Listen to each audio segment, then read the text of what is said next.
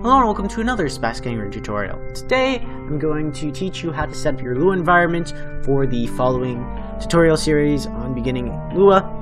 If you look at the date below, you'll notice that this video is posted after I completed that Lua tutorial series. And the reason for that is my workflow is a little bit advanced and it confused a lot of people who were starting out. I should have realized it from the start and should have made a better beginner-friendly series, because I just was like, oh, you download Lua and then run stuff, and it was kind of confusing, and it was all on a terminal, which people aren't used to. So I'm going to do a little bit of an easier to a little bit of a video here to teach you how to set up a simpler environment that will be more user-friendly for beginners. So what we're going to use is we're going to use this Zero Brain Studio, which is essentially a text editor with Lua embedded in it. It's called an IDE, Integrated Development Environment, which means it gives you a lot of extra features that most text editors won't have. It'll make installing Lua literally simply downloading this Zero Brain Studio, so that it'll make it really simple.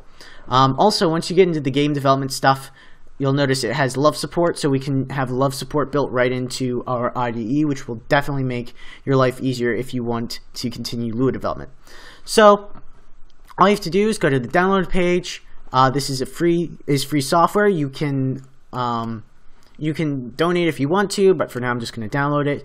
Download for whatever operating system you want.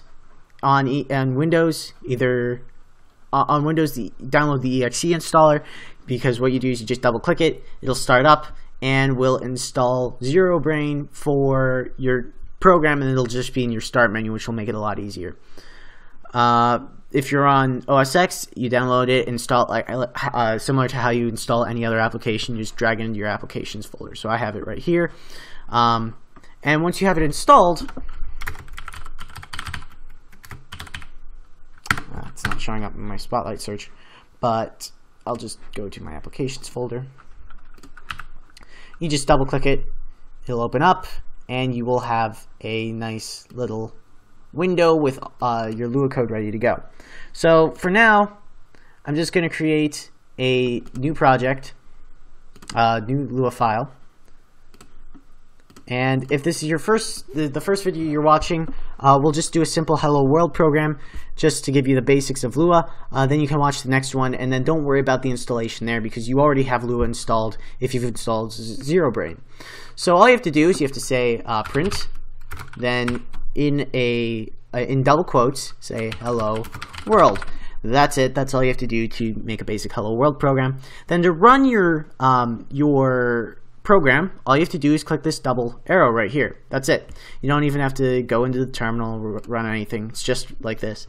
Make sure you save your file, save it somewhere useful. Maybe you want to have a projects directory on your computer somewhere.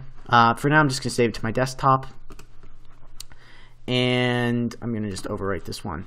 And then when we run this, you'll get the output Hello World here.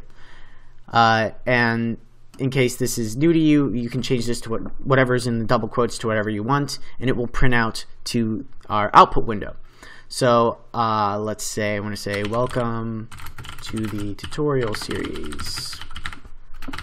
You can just change it in the quotes, double click the double arrows, it will run. There's your output. You get a bunch of debug information, but don't worry about it. You can ignore it for the most part. It's just timing and showing where everything is on your file system. So that's it. That's all you have to do to set up your Lua environment for the tutorial series. Follow along with whatever code I'm typing, and once we get into the game development stuff, we'll be able to use Zero Brain to make our lives a little easier when we're trying to debug code and stuff. So thank you very much for watching this quick video. I hope it helps clear up some of the issues you guys had with installing Lua. If not, let me know. I think this should be pretty painless to set up, but if you run into any problems, let me know. I might be able to help out. Other than that, thank you very much for watching. I hope you enjoy the Lua series.